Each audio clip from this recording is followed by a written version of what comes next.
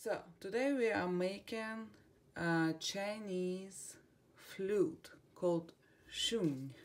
So it's spelled like this, X-U-N, pronounced shun. To make it, you need an amount of clay that comfortably fits in your hands, and you will have to make an egg. I'm using this clay. It's Cassius basaltic. It turns black when you fire it. Okay, so first make sure you wedge your clay to get rid of all the air bubbles, and then make a decent size egg shape. This looks like a chocolate egg.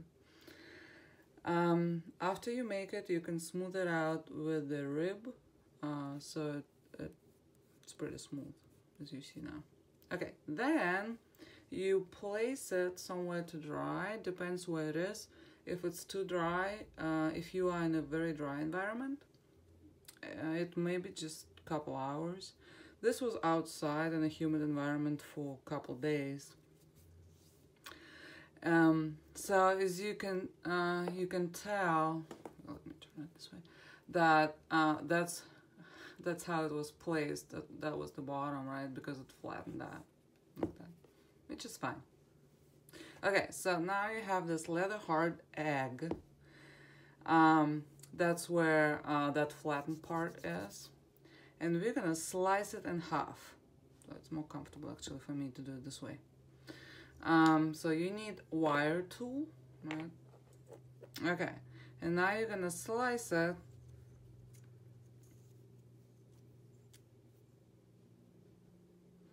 Try to slice it right in the center.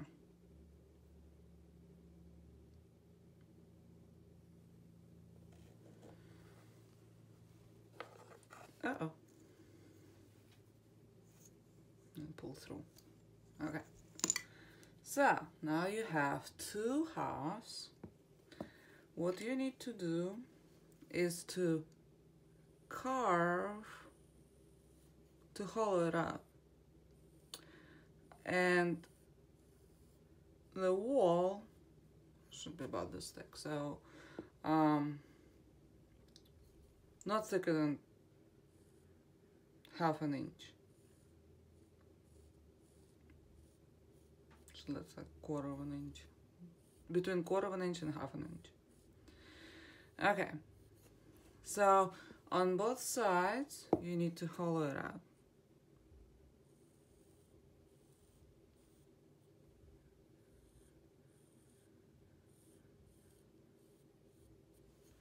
So I will use this trimming tool, sculpting tool. You know, you can do it with a spoon even, whatever works. So it's gonna take some time. Take your time. Be careful not to carve out too much, so you don't create a hole, right? So.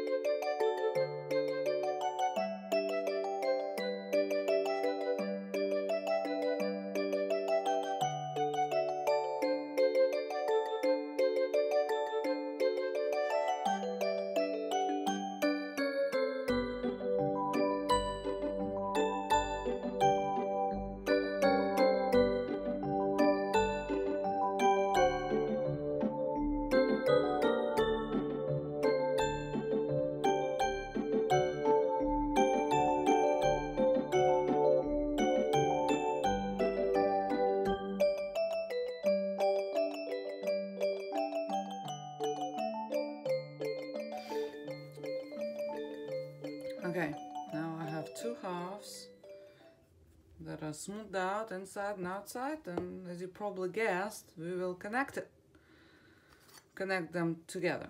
So I have this textured rib that I will use for scratching.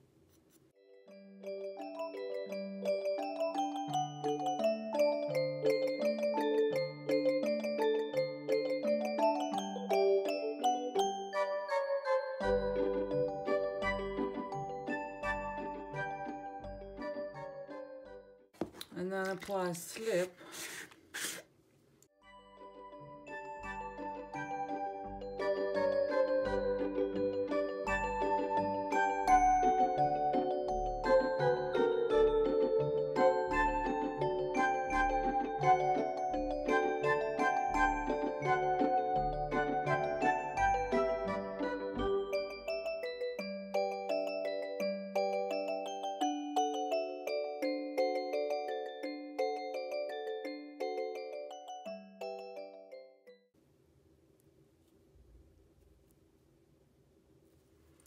So you will have to press it for the seam to come together.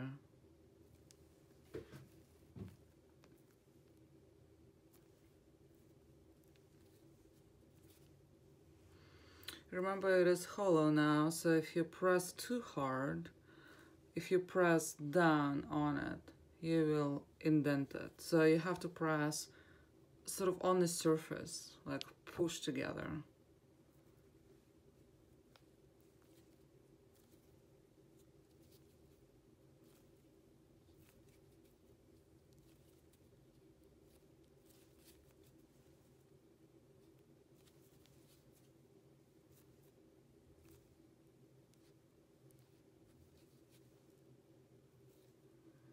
Okay. So you should have a pretty neat seam. You see how here it came, the two halves came together. So you see no seam almost. Here it still needs some work. So I'll press it.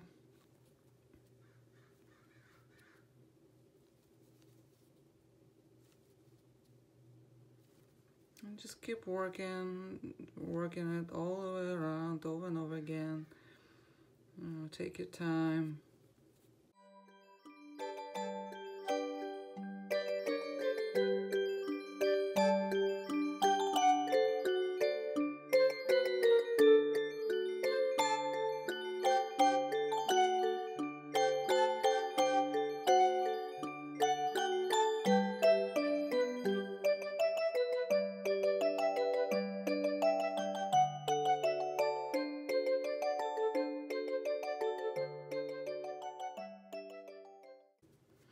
Once again, the beauty of this project is that you can play the flute in unfired state.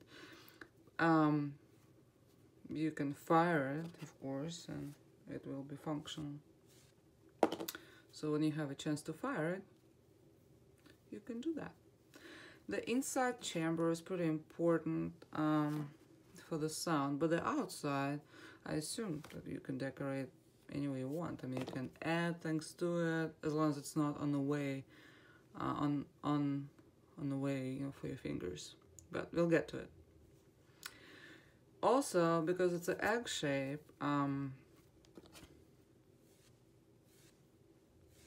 know, it's not gonna stand right like this. It'll tip. So, making a stand for it could be a pretty elaborate project. Pinch pot, or just a block of clay carved with all kinds of decorations on it. You can go wild with the stand. Okay, so now I'm going to smooth it out once again, so it's nice and shiny like this, because once you make holes, it will be harder to smooth out. Okay, because the seam is so fresh, I will let it sit for just a little bit to get to let clay get used to to this reattachment, you know, to the particles that are being attached. So just maybe a little bit, 15 minutes or so, 10 minutes. Although on this side it looks great. It got, you know, you can just, seems like a very good attachment, but on this side it looks okay too. Alright, so, but I will let it sit regardless because I have something else that I can test. I can test this idea on. So if you have, this is hand built, but if you have a wheel at home, what you can do, okay, I'm gonna set it down. What you can do, you can throw an enclosed form. I'll show you.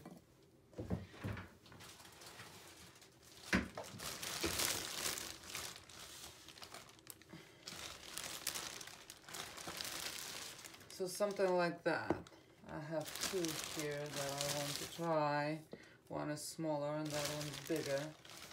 Oh, I'm assuming they'll make different sounds. Okay, now also, I made stands. So I threw them on a wheel. So this is one, and it fits this egg. Okay, so I threw the enclosed form and then I turned it over. You know, I threw the cylinder and set this egg in the cylinder and then trimmed this part. So now it's sort of squashed egg, but we'll see what sound it makes. Okay, so here's the stand, which again you can decorate. Just set it aside for now. Yeah, here's this. Just a little bowl for this small guy. Actually, this was intended to go onto the stem like that, and then so this would be attached together, and this egg would go inside. That's how it would look like. Okay. So, but we're gonna talk about how to tune your shung. So if you want to get really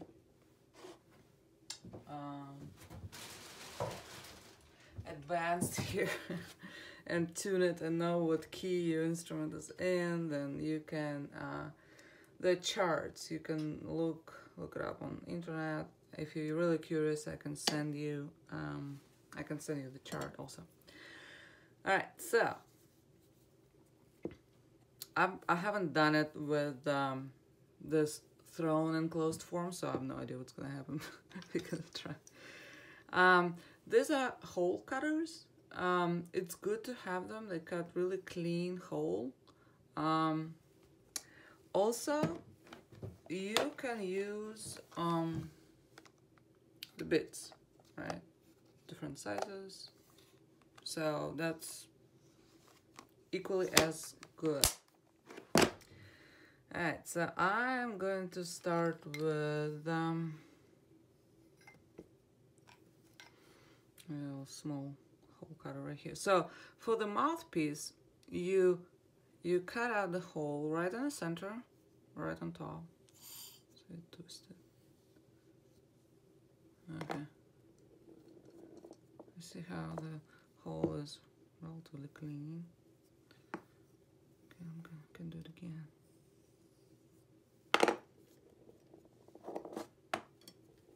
And the tools that you can clean it with, like sculpture tools. Okay, so now I'm gonna try to make sound. So to make sound, I'm gonna draw this here. So here's your shung. Okay. So the mouthpiece, you just cut out the hole right here, right? So you don't blow into it like this.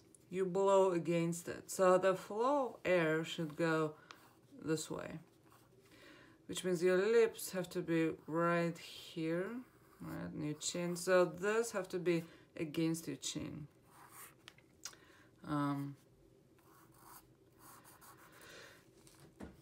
And then you have to play with the embouchure. You have to sort of squeeze your lips together this way and then this way. So it's like a small round hole that you blow out of. Okay, so I'm gonna try what sound this small hole makes.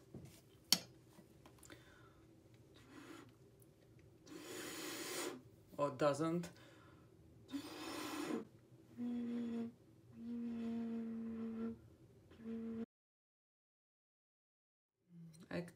I'm going to cut out a bigger hole. See what that does. So it's like a next size, bigger hole cutter.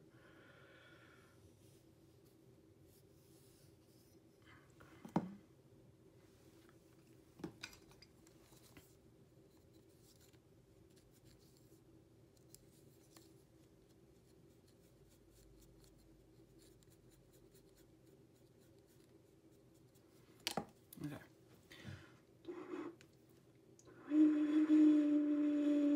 I think it made it higher.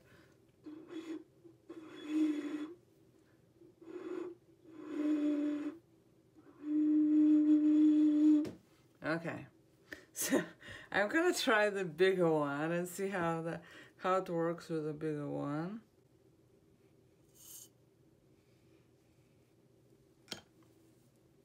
Let's start with a smaller mouthpiece.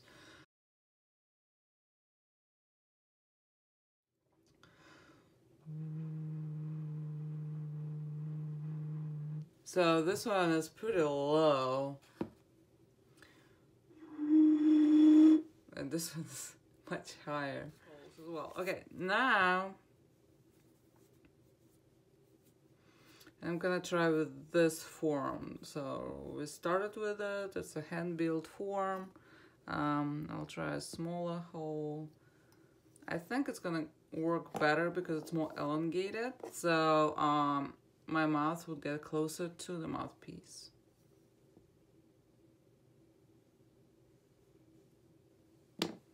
Wow, look how clean that turned out. Okay. Okay, so now we are going to make keyholes. Alright, so what you're gonna do, because you hold it against your chin, right? So your chin is right here and your lips here. So you have to make sure that you hold it in your hands at all times. So when you hold it in your hands and it's comfortable for you, you know, you probably have to test it by putting it close to your mouth, you know, how you play it.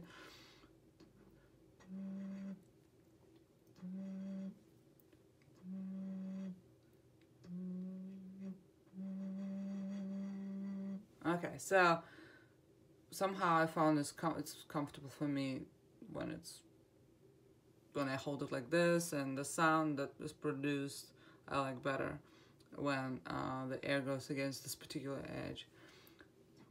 Yeah, so I will mark. Okay, so I'll mark where my fingers. Usually Shun has 6 holes in the front here and 2 for thumbs. So 1, okay, and now the second. I'm not sure how symmetrical you wanna get.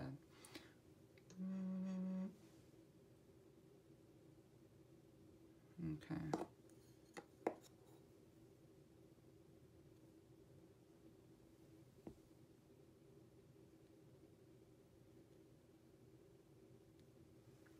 Alright, so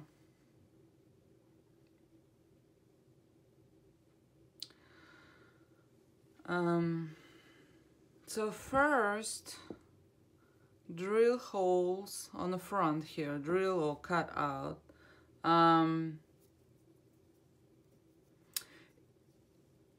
If you tune in your instrument, what you would do is that, and you can download the tuner, you would determine what key your instrument is in by blowing to mouthpiece, and then according to the chart, you would drill smaller hole and then a bigger hole if it needs to be to correspond to a particular pitch. Okay, so I'm not gonna get that sophisticated here. I'm just gonna win it and see what happens.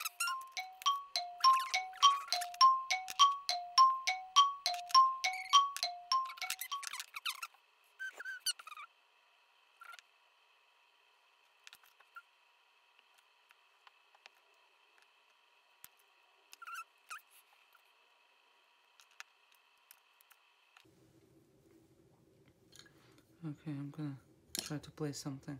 Well, that's what takes time, and then you will explore, you know, what sounds it can make.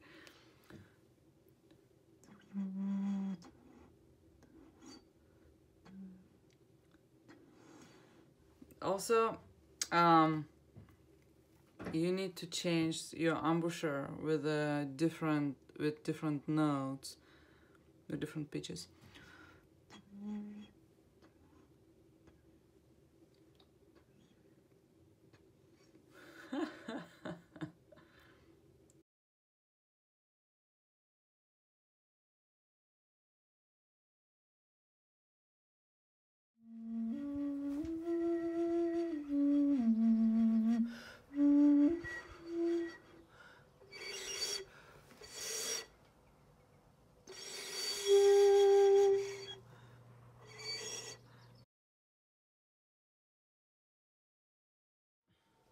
So this one is a larger, lower pitch.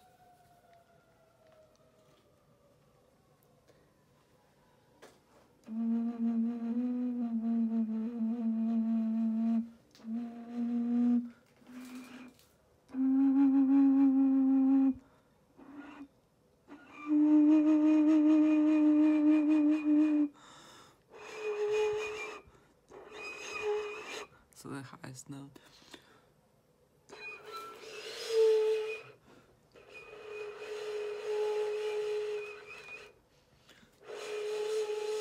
So the trick to move your lower jaw out to extend the lip, to extend the airstream.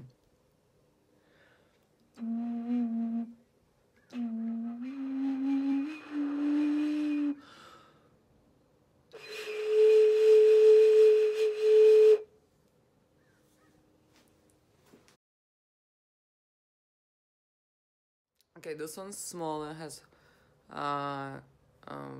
6 holes altogether, 4 on this side and then 2 on this.